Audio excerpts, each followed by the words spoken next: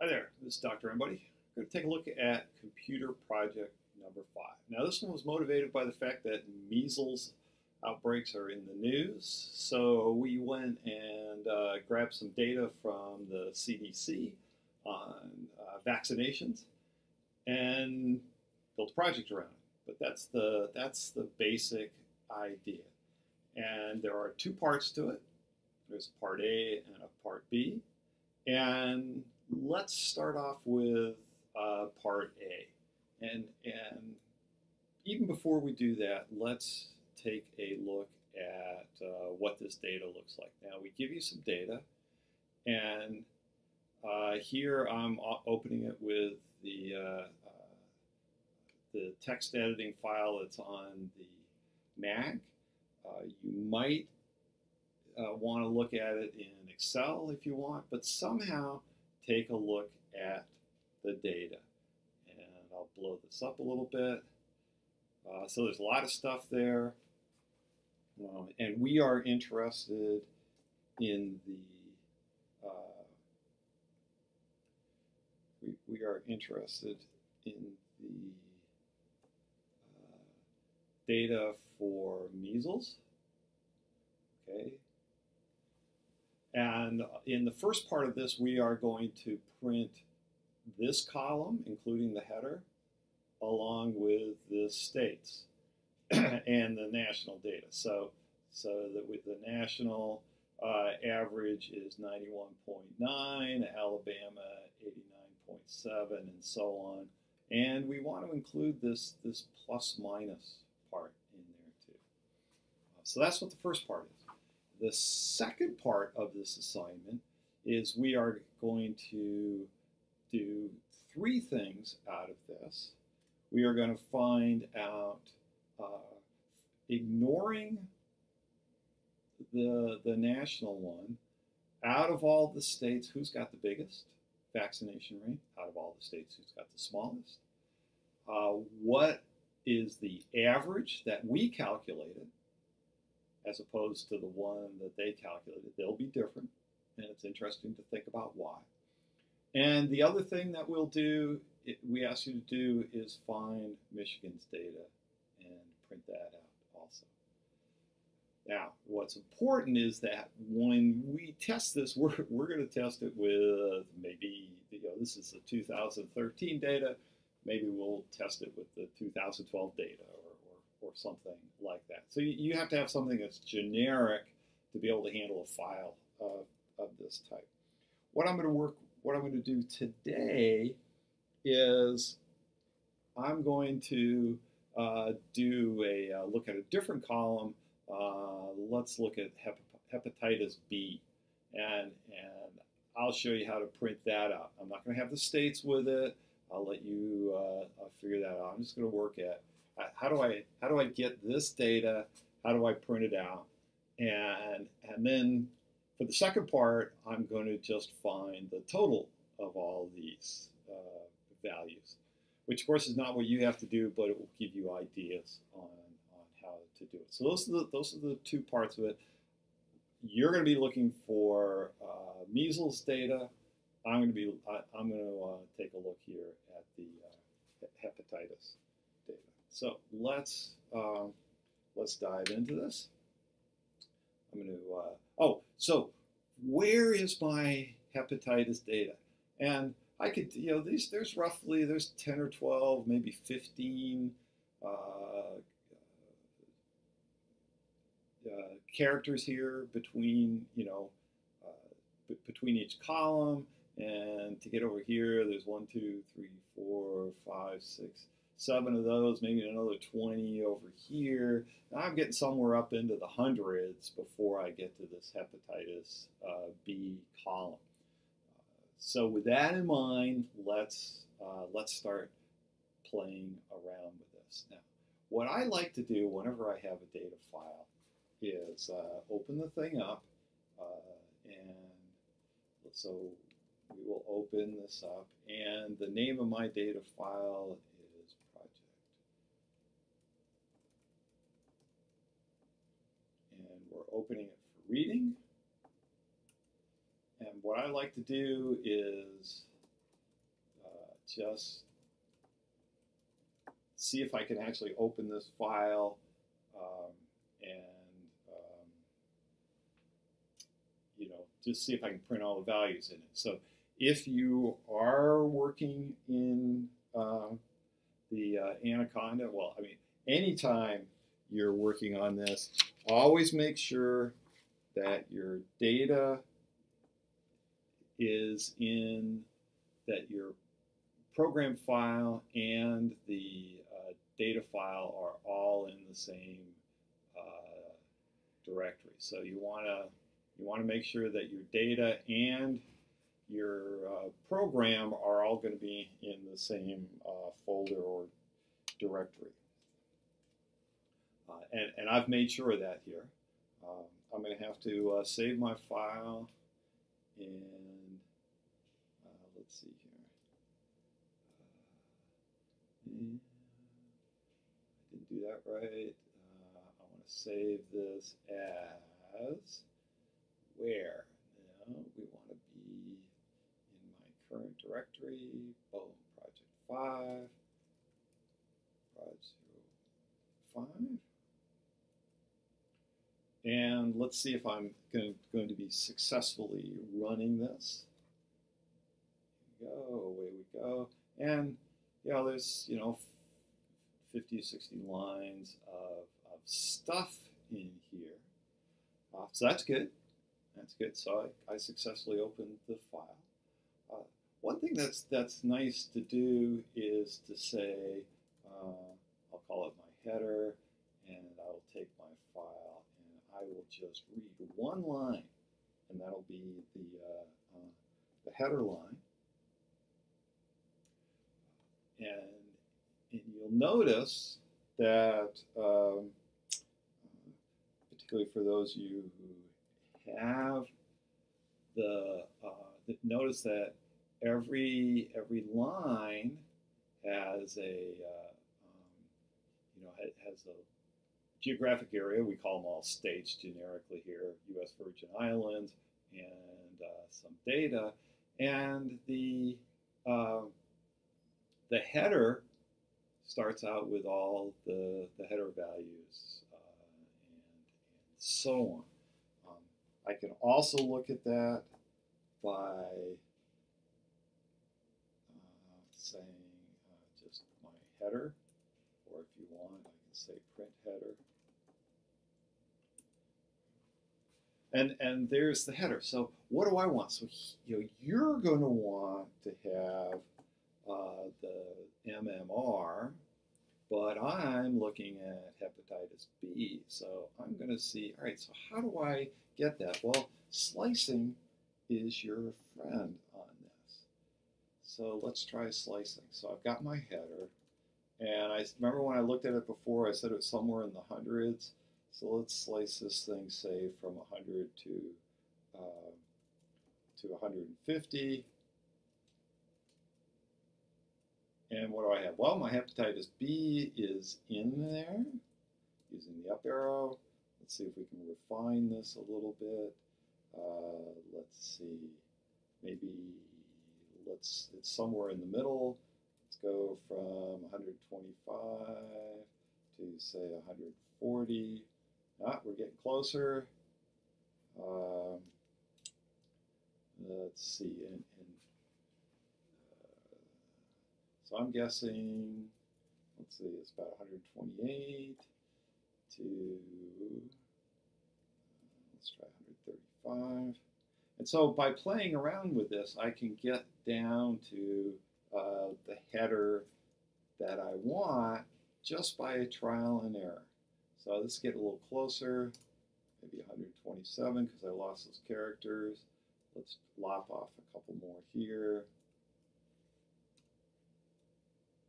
And now I've got the header, so I can up in here, up in my program, I can say, well, let's print header from 127 to 133, and I'm going to just comment out the rest of this for the moment. And when I run this, I find that, look at that. There is my header right there. Okay. So now I know roughly where everything is. So let's take a look at this. So that instead of printing the whole line, let me print the line from 127 to 133. I bet that'll be about what I'm after. And what I often do here is I don't want to print all 50 lines. And so I just say, have put a little counter in here. And if my count is bigger than 10, I'm going to break. That way I don't have a gazillion lines here to look at. So notice, what do I have? I have now printed out the header and each one of the values, except if I look up here, there's actually 3 values in there, so I need to go a little bit further when I'm, because I don't have my entire plus or minus in there, so let's fix that. So that means, let's see, we're missing 2 characters. So let's go out to 135. See what this looks like. That looks a lot better. So now I've got my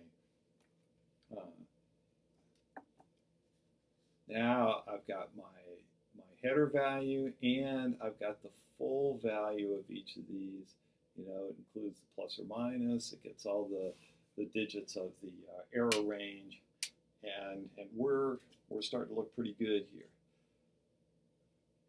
Now I need to output this. So let's call it my out file, and I'll call it dummy.txt. You're going to give it a better name than that. And this time I'm doing this for writing. And let me go back to the shell. Suppose I can't remember how to do this.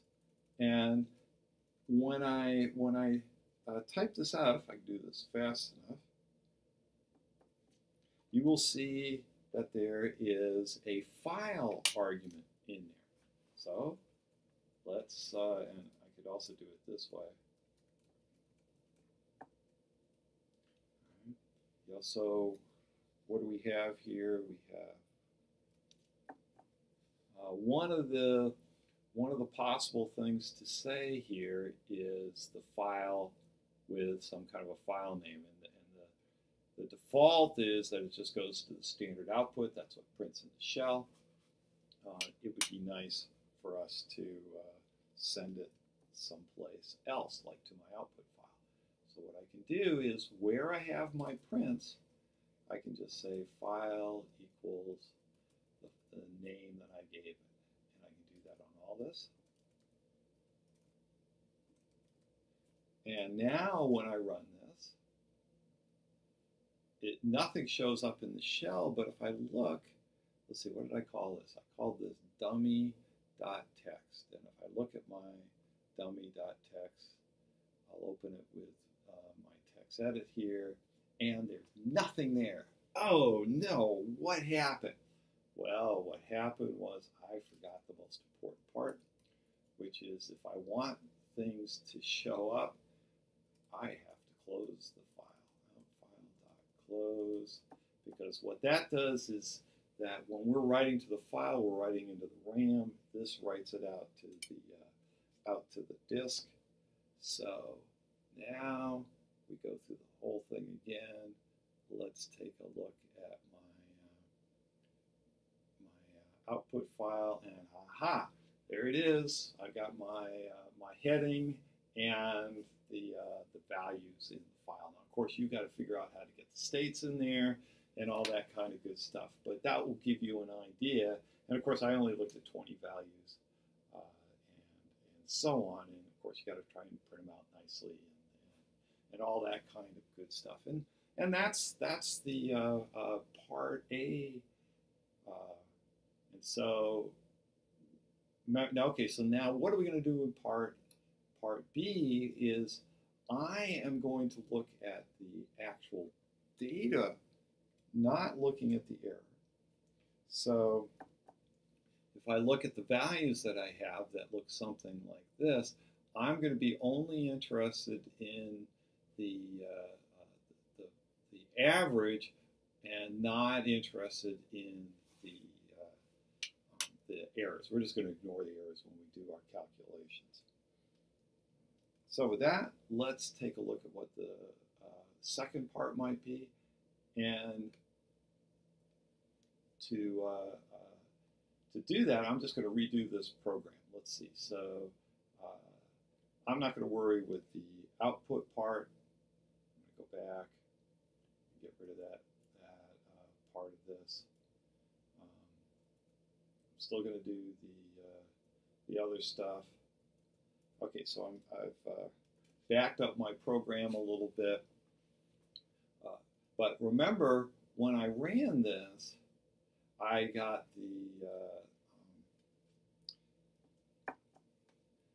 I got all the data, right? And so this time I want to get out just that, and I don't even want to look at the header value and what. So let's take a look. How do I get rid of those guys?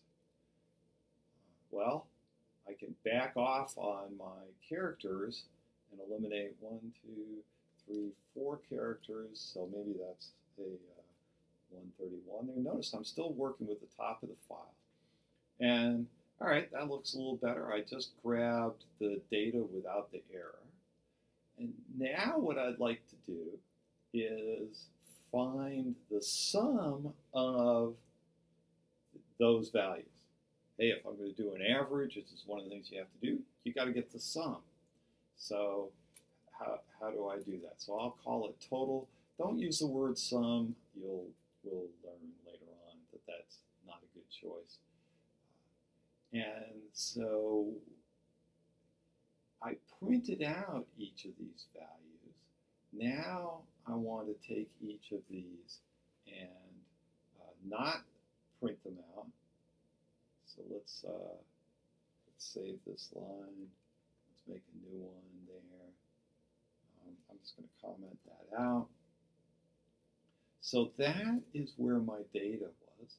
It's got a decimal point in it. So I'll just call it x equals float of that. And now what do I want to do? I want to add up all my x's. So I want to say total and add on the x value. And when I'm all done, I'll print the total.